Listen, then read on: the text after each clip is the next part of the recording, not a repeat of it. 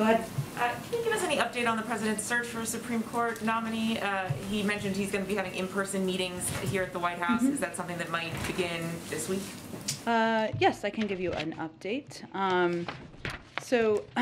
As you have heard the president say, he will do his duty to select a justice not only with the Senate's consent, but with its advice.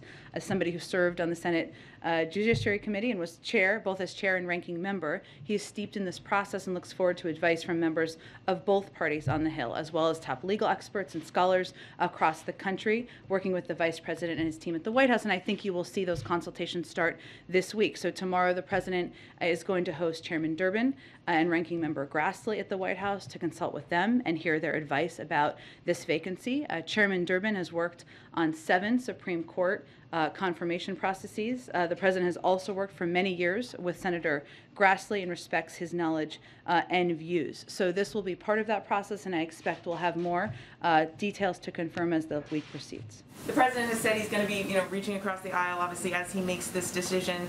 We heard over the weekend Senator Lindsey Graham supporting his fellow South Carolinian, Judge J. Michelle Childs. Is bipartisan support a must-have for this president, or something that he would simply like to have?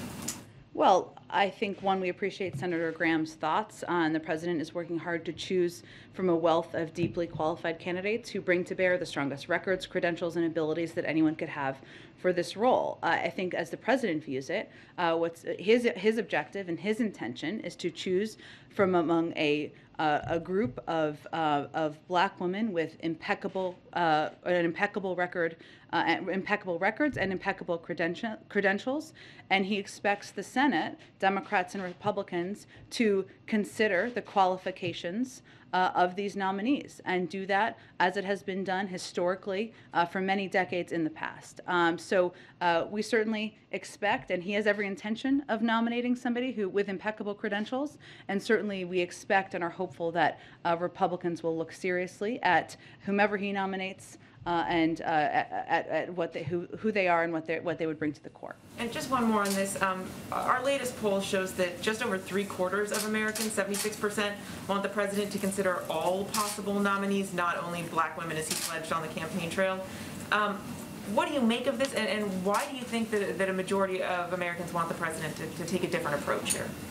Well, again, what we can assure the American public of, wherever they fell on that poll, is that he will choose and nominate someone who has impeccable credentials and is eminently qualified to serve as a Supreme Court justice, and someone who is eminently qualified to serve in a lifetime appointment.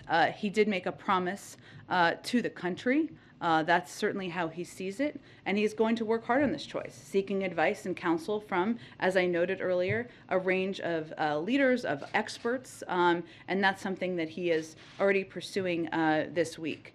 I would note that there's a long history here. President Reagan promised the country he would nominate the country's first woman to serve on the court, and he did so. Former President Trump also promised to choose a woman just over a year ago, and there was no such complaint from the voices on the right who are speaking out now.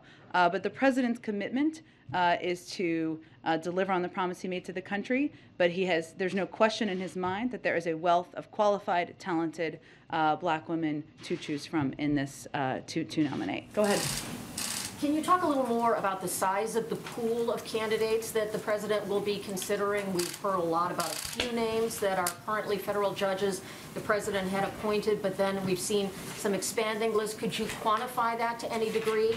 And are all of these women being actively considered for the vacancy, or might it also include future federal positions that the president would also have the power to appoint?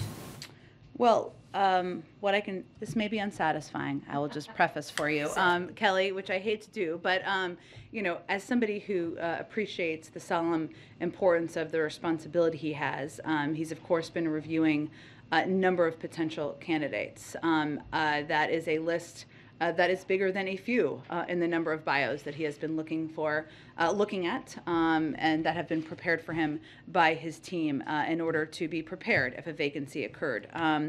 We don't think, and it is important to him to preserve the details of the process And his intention is to, as you know, put forward a nominee next month. So this is not a many months long process. He is very focused on it and committed to it, but we're not going to get into details of names if we can avoid it, or details of numbers at this point in time. Often for this kind of process, there is a team appointed to work short-term inside the White House to be sort of a guide for that nominee. The term of art in Washington is Sherpa. Have you made any progress on that? We've been making progress and expect we'll have more to announce for all of you hopefully soon. And last question, do you think bipartisanship, the chance to get Republican votes, would be a factor that would weigh heavily on the president among those he would consider? I think the president is going to select a woman, a black woman, who is qualified, who is prepared, who has impeccable experience to serve on the court. He's going to do that based on her credentials, of course having a discussion with her, and not through gaming out the system. He believes that Democrats and Republicans should seriously and carefully consider any qualified nominee he puts forward, as he has done in the past himself. Go ahead.